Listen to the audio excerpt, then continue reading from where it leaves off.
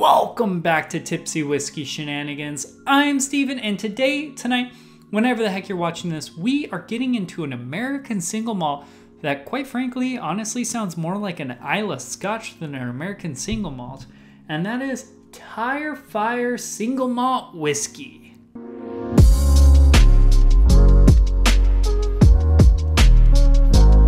So what the heck is Tire Fire Single Malt Whiskey, other than an interesting name choice? I haven't decided whether I like it for its like word choice of being a descriptor of probably how this whiskey tastes, or if it's kind of turning me off. I mean, it's intriguing me more than it's turning me off, but still, very interesting name. So this is an American single malt from ASW Distillers, and essentially this is more like a Scotch than, it's definitely an American single malt. There's no like gray area for those terminologies, but nor is there for Scotch. But this is sourced Scottish barley, sourced Scottish peat, and it's made in copper pot distills just like it would be in Scotland, but it's made here in Georgia and bottled at cask strength. So it's 100% malted barley, bottled at cask strength, which is 55.9% ABV. It's 45 ppm, and it's around $70 in my local area. But like, cask strength Scotch is typically around $120.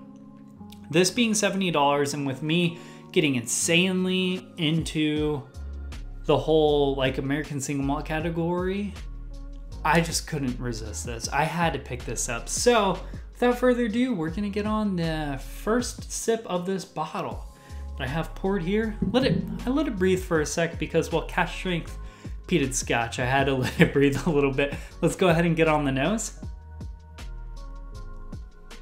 It's more like earthy than like sea salty. Huh. Oh, this is a weird nose. So, I'm gonna be honest, I was fully expecting an Islay style, like smoky, salty, briny type, like Band-Aid nose. This is more of like a barbecue burning coals type nose. The weird note I just got was burning hookah, like when the ash starts to fall through the little tin foils. I don't know, I used to smoke a little hookah when I was in Afghanistan, and this smells just like that. Like a blueberry hookah. Oh no. A little bit of vanilla. I just can't get past that blueberry hookah nose. It's blueberry hookah and vanilla.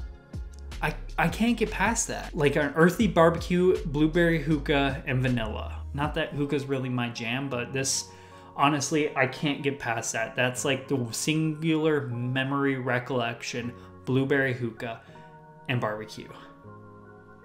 Not all at the same time, but yeah. Maybe a little bit of like a paprika, almost like a spicy paprika. Honestly, this is really interesting. Do I like this? I don't know. We need to get into this a little bit more because the blueberry hookah, that's kind of throwing me for a twist. But I was expecting an Islay single malt, but it's not even remotely close to that. This is fun. I like this a lot. Let's go ahead and get on the palate.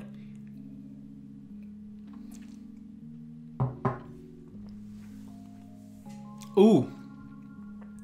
Oh. That's burnt brisket and barbecue. Burnt brisket barbecue. Oh, that's wonderful. You got a pig in your Traeger, and you got that nice Traeger seasoning. It's like that sweet and spicy kind of like Traeger seasoning. I don't know. So let me paint a picture.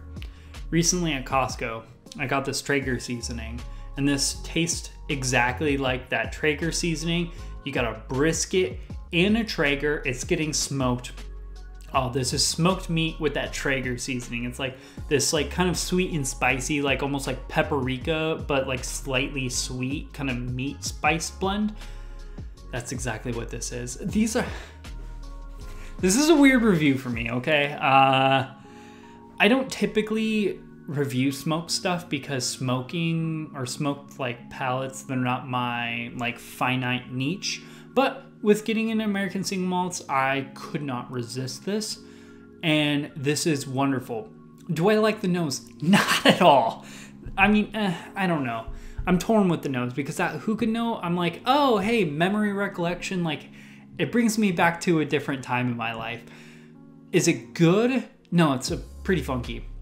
But the palate is really good, actually. I really like it. The smoked meat barbecue. This is a rocks glass kind of whiskey. This is the kind of whiskey I don't like to nose, but is so good on the palate. I'm super torn. The palate, fantastic. It's smoked meat, brisket, and a Traeger. That's exactly what it is. There's no better descriptor. It's smoked meat in a Traeger. And the nose, it's like hookah at a barbecue.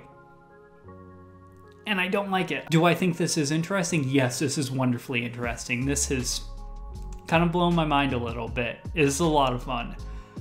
I like it. Will it be nosing it? No, probably not. But I do like it.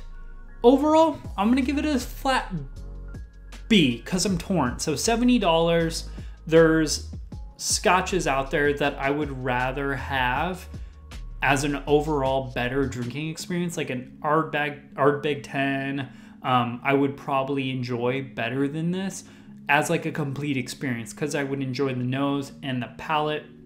But with this being cash strength, so it brings a lot of flavor, a really bold amount of barbecue in there, I think it's a solid B. I like it a lot. I like it, but for $70, it is a little bit on the expensive side. And with that nose, if that nose was fantastic, this would be an A-level whiskey, but that nose, it's, I don't know, their nose is funky. But the palate is wonderful. I've never had a whiskey like this before where I dislike the nose completely, but I absolutely love the palate. And I like smoky whiskey. It's just there's something about that, like that note of the hookah, like the blueberry hookah, that killed it for me. If you like this content though, please do us a favor, like, comment, subscribe. Let me know what you guys think about this tire fire.